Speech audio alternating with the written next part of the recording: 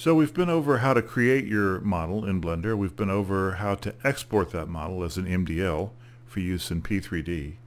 Let's talk now about the next step, which is combining all the models that you've created, all the MDL files, into libraries that you can then use inside the sim for placement. Because there are two components basically to getting any model into a visual spot in the simulator.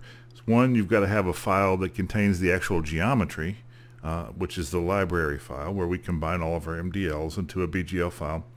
And then we also have a file that has the placement data for each of those models that is confusingly also a BGL but structured very differently, and it has the location and the GUID of each instance of your MDL file as it's placed. So I thought the first thing we talk about here is how to create the libraries in the first place, which is really simple and straightforward. There are two ways you can do it. Both involve XML files where you basically define your library. One of which is the manual way, which I used to do and have up until fairly recently, just because it was easy and I understood it and it was no big deal to do. The other is to use a program that's available on scenerydesign.org and also linked to on FS Developer called Library Creator XML, which is one of Arno's fantastic tools for doing P3D scenery design. So let's go the manual way first, and I'll just give you an example. What I've done, and I do this every time I start a new project, I'll create an empty library. This one's just called Sample Library. Opening it up in Notepad++ here. And all it really consists of is an XML header. It has an element called FS data, and all of these things are just rote. These are always exactly the same in every library you create. And then within that are the entries called model data that basically point it to the MDL files that you've exported. So this one is just an empty model data tag, source file equals, and if I wanted to add in a building, so this is in the folder with my other MDLs, I'll just say like Whitaker Tower.mdl, and every time I want to add a new model, I just copy this line, paste it down, and change the name of the MDL. There's no need to have the full path name to it if it's in the same folder, if your XML for the library is in the same folder as your MDLs are, which is what I tend to do just for organization's sake. You can put a full path name, you know, drive and folders and all that here if you want to. There's just no real reason to do it. So anyway, that's the manual way. And then what I do, let me save that right quick. What I do to compile it, this is kind of a fun little trick that I learned a few years ago and has really sped things along. You need to take this XML file and run it through a program called bglcomp.exe in order to turn it into a library BGL file.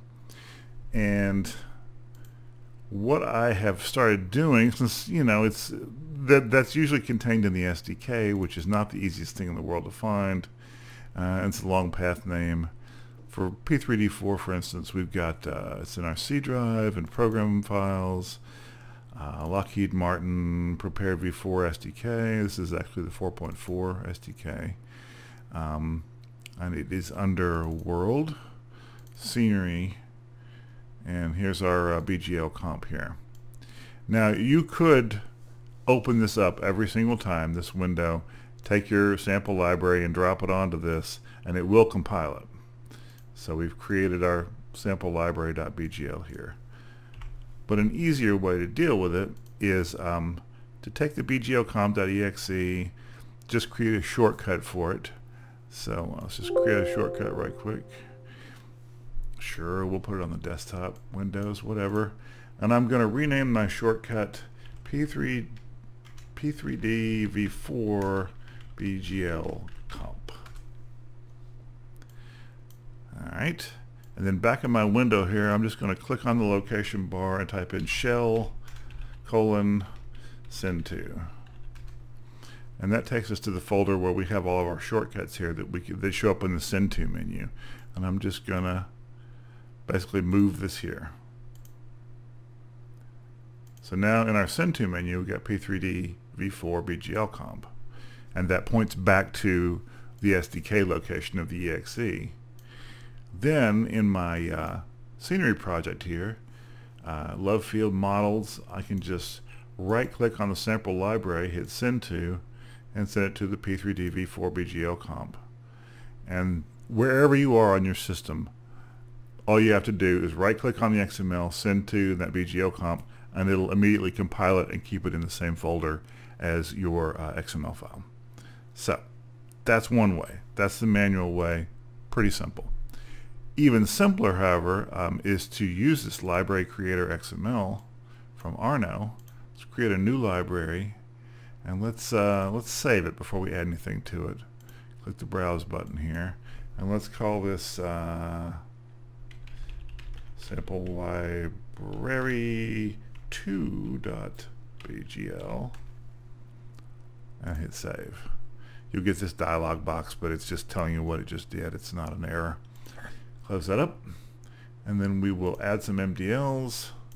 So let's see, let's add all of the MDLs here for downtown Dallas. Hit open, takes a second, and there they are. And so now you can see information about each one. This is kind of nice because you can see at a glance what the GUID is, which is not something you can do when you do it the manual way.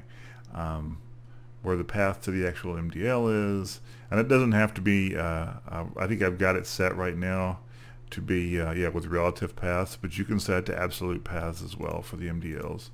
Not a biggie. And then when you hit save library, it gives you, there's an option here. So you save the library BGL, which we set up. It also saves the XML file. Done.